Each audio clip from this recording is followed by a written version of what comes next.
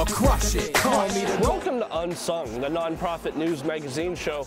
I'm your host, Anthony Walker. Today, Unsung comes to you from the Winter Garden at PPG Place. The Winter Garden is alive with the holidays, featuring Santas from around the world and gingerbread houses. In this edition of Unsung, we visit the future of Pittsburgh at Graduate Pittsburgh and continue our neighborhood revival series with a Love Your Block video. First, let's take a look at what is happening with our area nonprofits.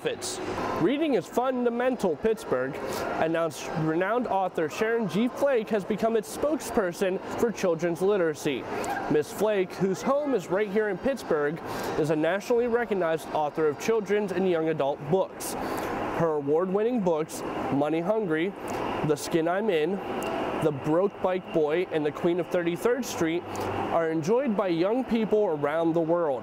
Reading is Fundamental Pittsburgh addresses critical literacy needs in our community by providing children with access to self-selected books, creating positive environments that motivate children to develop a long life love of reading, and engaging families in literacy practices in the home. Last year, they provided over 64,000 books and motivational reading activities to more than 20,000 economically disadvantaged children in the Pittsburgh community. More information is available at rifpittsburgh.org. The Breathe Project announced that leaders of Pittsburgh's emerging technology sector, including Google and the Pittsburgh Technology Council, have joined the Coalition for Cleaner Air in our region, which now stands at nearly 50 organizations. The group also announced that applications will begin being taken January 1st, 2012 for contractors on city government connected projects for assistance from the Clean Diesel Construction Equipment Retrofit Fund. The fund was started through the Allegheny County Health Department to assist contractors on county government connected projects to retrofit their equipment to reduce harmful emissions. Nearly $1 million have been added to it by the Heinz Endowments to help small construction company owners meet new emissions reduction regulations passed by City Council in July. More information is available at breatheproject.org. Coro Pittsburgh announced the 5th annual Martin Luther King Leadership and Diversity Awards. The MLK Awards seek to put on display the best our region has to offer in terms of leadership and diversity. Nominations are currently being taken at coromlkawards.org, with awardees being announced in January. The Graduate Pittsburgh initiative works to increase the high school graduation rate in Allegheny County. Communities and Schools drives this initiative, working closely in partnership with over 30 youth-serving organizations, schools, government, and businesses. Let's take a look at the event. Graduate Pittsburgh is a really exciting initiative that we come together to work on the issue of the dropout crisis. So how can we as a community raise dropout rates? How can we support schools? How can we work together to really address the very real issues that kids are dealing with every day that result in them dropping out of school? So I'm here with Graduate Pittsburgh. Really, one is celebrating their incredible accomplishments as an organization in trying to increase the graduation rate, decrease the dropout rate, and really here to provide some insights, some thoughts, especially around girls and education for girls and what we might want to continue to focus on as we help them prepare for their success. So the Graduate Pittsburgh initiative is actually a year-round initiative where we're working on this with a whole committee of folks from youth-serving organizations, from government, from businesses, from schools, and we're really coming together to do this work that then culminates in this once-a-year summit that we're having today, which is the Graduate Pittsburgh Summit. I'm thrilled and honored to be able to speak and address Graduate Pittsburgh. We have a serious problem in this country where we're failing a large number of our students, particularly brown and black kids, underprivileged, underserved. So to be able to share the space today with individuals committed to changing some of the negative trends is thrilling. And I particularly was talking about black boys. In our schools, about 95% African-American boys, but just trying to share best practices that are working with the hope that if more schools adopt these best practices, that we'll start to see more and more of our children succeeding at the highest levels. I like the school that he was talking about. I think it's really interesting, and it caught my attention that these kids can stop doing fun things just to read a book. And I was like, How did they do that? My background, like so many young people in this country, is really one of struggle. I come from an immigrant family with very little education, grew up in poverty, grew up only knowing Spanish. So started school really with a whole host of what could have been devastating disadvantages that oftentimes we think are what is the cause of failure. And my message is that none of that was my destiny, that really it was my teachers, the teachers who believed in me, who taught me well, that encouraged me to go on, that helped me have the level of confidence that I could be somebody. And we're also part of a high-performing network of charter schools called Uncommon Schools. And you can find that information at www.uncommonschools.org. Or you can find us online, come out and visit and see what we're doing, and you'll be blown away by the brilliance of our young scholars. So we're Communities for Teaching Excellence. Our website is www.teachingexcellence.com. And we'd love folks to join us, to be part of the movement around ensuring all kids effective teachers.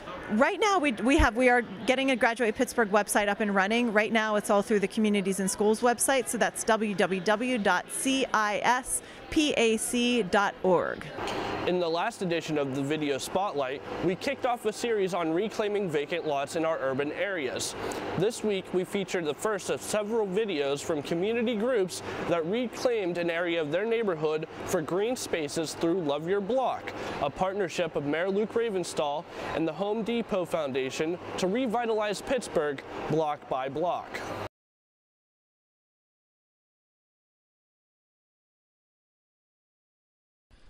The Oakland Planning and Development Corporation received Mayor Luke Ravenstahl's Love Your Block grant. They used the grant money to purchase materials to build 2 planter benches in the South Oakland Community Garden known as Fraser Farms. The community stated that elderly residents were less likely to travel to the back of the garden because of the uneven surfaces, and having a seating area towards the entrance of the garden would encourage more diverse age groups to stop by this once vacant lot. During the PMADD event, 24 volunteers from the University of Pittsburgh and 6 Keep It Clean Oakland volunteers helped construct the do-it-yourself planter benches, designed by Kaboom. Before the group finished with the second bench, there were already children from the neighborhood sitting on the first bench. The children were extremely happy to see the group building these benches for them, because the children wait in front of Fraser Farms every day for a school bus, and now they will have a place to sit. Next year, the group plans to plant small trees or shrubs in the bench's potting areas to continue the theme of Fraser Farms growth. The project was proposed by Megan Kopke, a studio arts major from the University of Pittsburgh, to symbolize the continual growth of the South Oakland community. Hi, I'm Bryn. Hi, I'm Crudy. I'm Jenna. And we're all freshmen. And we wanted to do this because we love Pitt and because I wanted to make my home a nicer place to live. This was our first Pitt Make a Difference Day, and we're really glad we got to do this picking up trash and the bench building. We thought it was a good first experience. And I just really like giving back to the community, especially since we live here now. It's nice to make it look pretty and stuff. Hi, I'm Emily. I'm a freshman and a psych major. Hi, I'm Kelly. I'm a freshman and I'm pre-education. Hi, I'm Emily. I'm a freshman and I'm pre-law. And we love Oakland because it's so rewarding to see kids already enjoying the stuff that we built today. Yeah, we made a bench, and before it was even finished, there was already kids sitting on it and playing on it, so it was really heartwarming. It's nice to know that the projects you do are actually beneficial to the community. Hi, I'm Lindsay. I'm a freshman, and I'm a communications major at Pitt, and I wanted to volunteer today because I love helping kids, and I knew this would help kids. And I learned that I cannot hammer at all. Hi, I'm Alyssa. I'm a freshman and I'm a biology major. And I wanted to volunteer today because I knew that it would be helping Oakland. And do you want to get in there? The Pittsburgh Human Rights Network presents the second annual Human Rights Day celebration on December 9th at 6 p.m. at the Shadow Lounge. The Human Rights Day celebration is an event intended to honor UN International Human Rights Day, which is celebrated worldwide every year December 10th.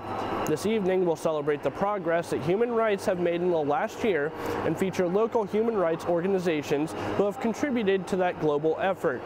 These organizations will be on hand with information about the work and how you can get involved here in Pittsburgh. More information at globalsolutionspgh.org. Take a Shot at Changing the World, the sequel, once again gives students in southwestern Pennsylvania the chance to change the world by making short films about local events and people who changed the course of history, all while asking, what can I do? This year, students can choose from 2 categories. Pittsburgh Innovation, film topics could include Rachel Carson, the Homestead Strike, Andy Warhol, August Wilson, the history of media in Pittsburgh, and more. Or Social Action, film should feature the students' big ideas to change the world. The winner of the Social Action category will receive $2,500 from Jefferson Awards, a trip with chaperone to Washington, D.C. to attend the annual Jefferson Awards ceremony, mentorship and guidance to put their featured plan into action. The winner of the Pittsburgh Innovation category will be awarded $5,000, and 3 additional finalists will receive $1,000. Prize money will be split between the winners and their schools. The contest runs until April of 2012. To find out more and to learn more about topics, visit takeshotcontest.org. Thanks for watching this edition of Unsung. Be sure to share it with your friends. You can also check out our previous episodes and our Unsung Uncut series on pittsburghonvideo.org. Remember, you have a special opportunity to participate in the Unsung Holiday Show on December 19th. Do you have a resolution for Pittsburgh in 2012? Share it on video and load it on pittsburghonvideo.org with the tag Pittsburgh Resolution by December 10th. And then be sure to watch for it in the holiday episode. That's all we have for you this time. I've been your host, Anthony Walker, reminding you to keep it awesome, Pittsburgh. We'll see you next time.